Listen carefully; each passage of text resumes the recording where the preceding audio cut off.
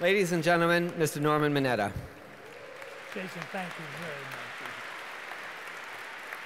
much. Well, Jason, thank you very, very much for the great honor that's been tendered to Bill and me. And I want to thank the National Marine Sanctuary Foundation and Jason for this wonderful award and for hosting this week the Capitol Hill Ocean Week. I love that acronym, CHOW, Capitol Hill Ocean Week. If I could digress for just a minute, the film talked about my being mayor of San Jose, California. And I appointed a young man to the Youth Commission.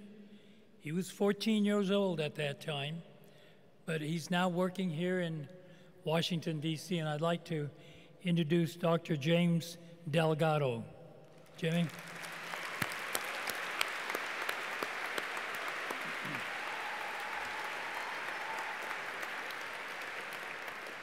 It's wonderful to see where Dr. Delgado is now given what he was doing when he was 14. Well, I am truly honored to be receiving this Lifetime Achievement Award and to be sharing this recognition with my very good friend and co-chair of JOCI, Bill Ruckelshaus. I'd also like to thank Bill Riley and Alan Simpson for that wonderful message through videotape that we just saw. Now, as I think you all know, the Joint Ocean Commission Initiative is a bipartisan effort dedicated to helping the United States and its leaders to focus on ocean policy and ensure that our oceans and coasts are well managed and are healthy and productive. One of the key words there is bipartisan, for they not only transcend state and international boundaries, but they also transcend political party lines.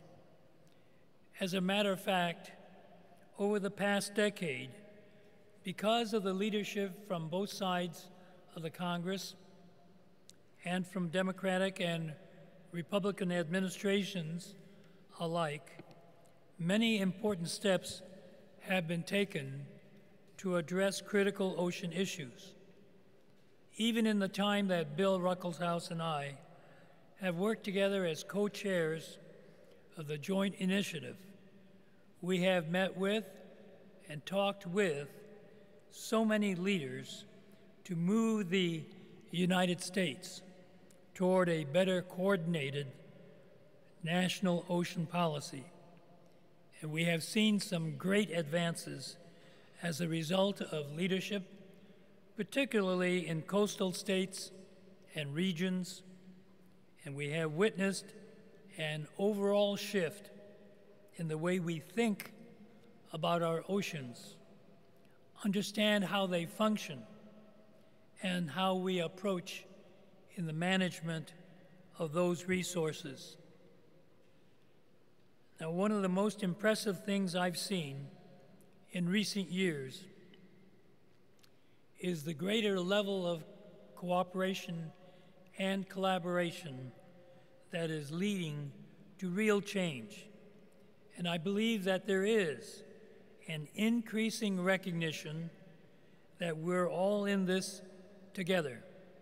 No single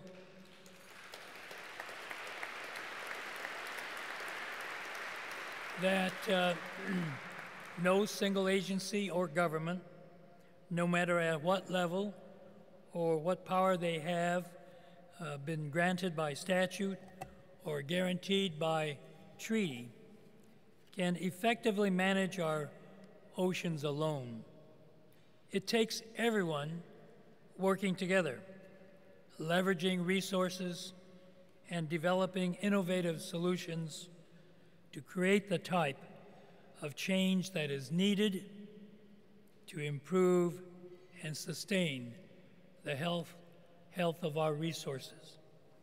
But while good progress has been made, we need to continue to do more to address the tremendous challenges that our oceans face.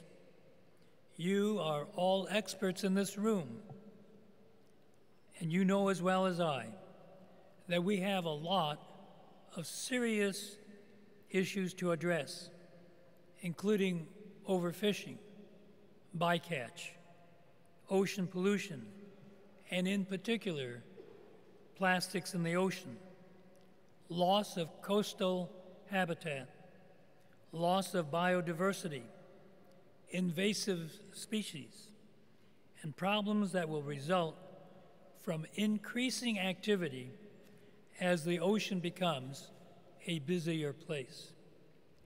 But perhaps the greatest challenge facing our oceans today and the issue of our time is related to the impacts of the rising level of carbon to the atmosphere.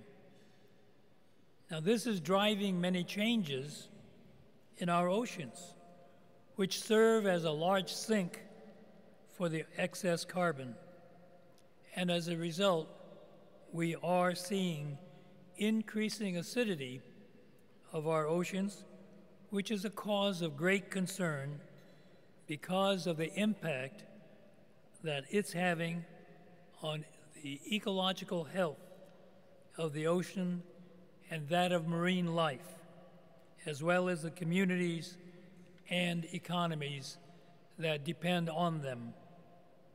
Other threats include climate change, which is causing rising sea levels and warming ocean temperatures, and more frequent and intense storms are putting people and property at risk. And keep in mind that it is estimated by the year 2025 that 75% of the American people will be living in coastal counties. So we need to continue to work across state boundaries, party lines, and international boundaries to address the threat to our valuable ocean resources. The oceans are our lifeblood. They give us food, they regulate our wealth and climate systems, they are vital to our economy and to our national security. They offer us a place to play, relax, and they also provide spiritual nourishment. We owe our oceans a great debt, and we have a responsibility to our children and to our grandchildren to ensure that the oceans will stay healthy and vibrant. Bill Ruckelshaus and I, along with our fellow members of the Joint Initiative Leadership Council, look forward to continuing to work with all of you to ensure that our oceans are healthy and productive now and into the future. This is important work. So again, Bill and I want to thank Jason, the National Marine Sanctuary Foundation, and all of you for this great recognition that we accept on behalf of the Leadership Council. Thank you very, very much.